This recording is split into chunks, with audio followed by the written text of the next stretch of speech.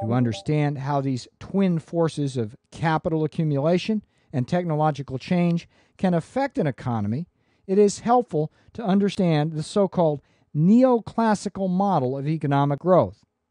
This approach was pioneered by Professor Robert Solow of MIT, who was awarded the 1987 Nobel Prize for this and other contributions to economic growth theory. The major new ingredients in Solow's neoclassical growth model are capital and technological change.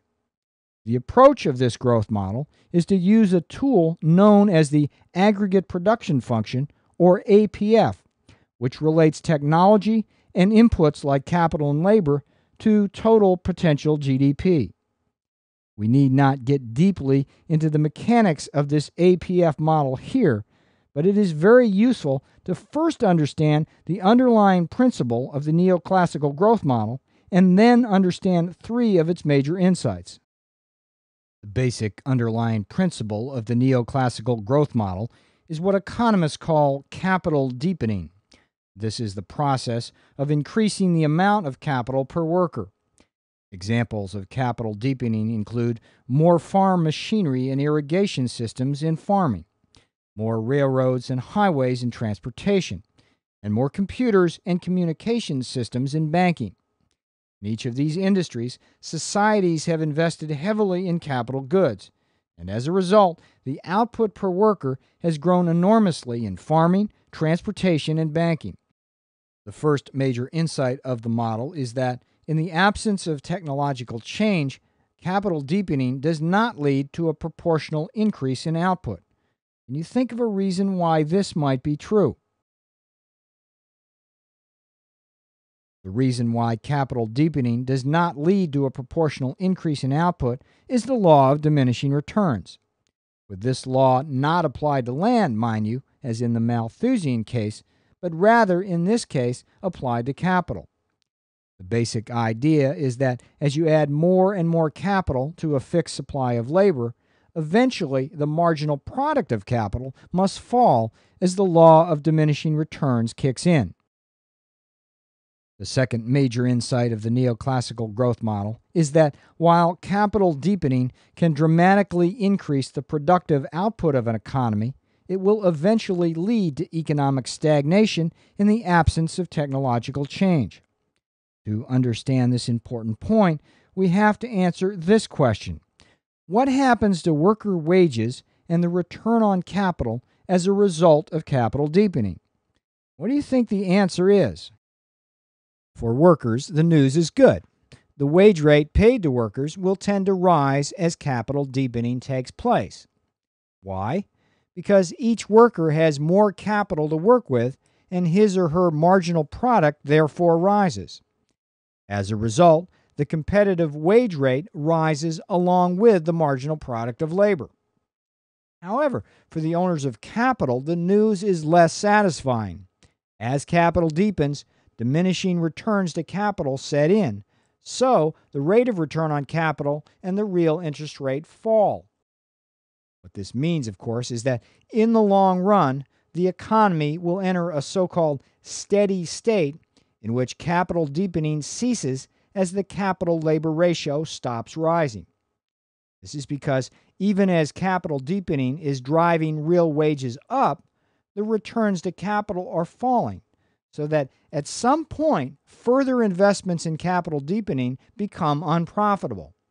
At this point, the economy enters a steady state in which, without technological change, both capital incomes and wages end up stagnating.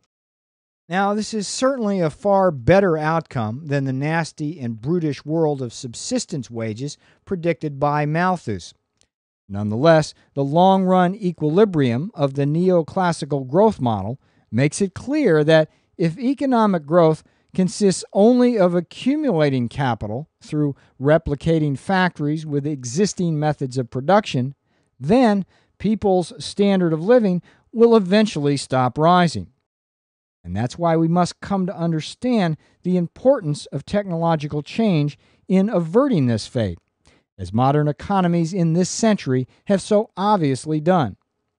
This leads to the third major insight of the neoclassical growth model. It is ultimately only through technological change that we can avoid the trap of economic stagnation. Technological change represents both advances in production processes and the introduction of new and improved goods and services. It also includes new managerial techniques as well as new forms of business organization. For example, gas and diesel engines, conveyor belts, and assembly lines were significant developments of the more distant past, while more recently we have bigger, faster, and more fuel-efficient aircraft, integrated microcircuits, computers, xerography, containerized shipping, and the internet, not to mention biotechnology, lasers, and superconductivity. This figure uses the concept of the aggregate production function that we have discussed earlier to illustrate the differing roles that capital deepening and technological change play in economic growth. On the horizontal axis, capital deepening is measured by capital per worker, while output per worker is represented on the vertical axis and represents the upward march of economic growth. Now, here is where things get a little complicated. The gray line represents the aggregate production function for the technology available in 1950. It traces the pace of economic growth that would occur because of capital deepening, holding the technology constant. Similarly, the red line represents the aggregate production function for the technology available in 1995. Now, if you can answer these next two questions, you've understood the neoclassical growth model. How is technological change represented in the figure?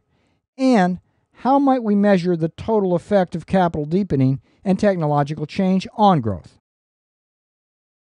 In this case, technological change is represented in the figure by an upward shift of the APF curve from the gray line to the red line. That is, from APF 1950 to APF 1995. This upward shift shows the advances in productivity that are generated by the vast array of new processes and products like electronics, computers, advances in metallurgy, improved service technologies, and so forth.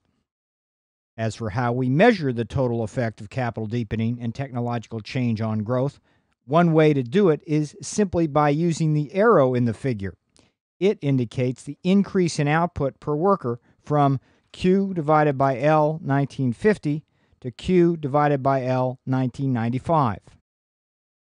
More broadly, the good news in the figure is that instead of settling into a steady state of economic stagnation, the economy enjoys rising output per worker, rising wages, and increasing living standards, even as the returns to capital rise as well.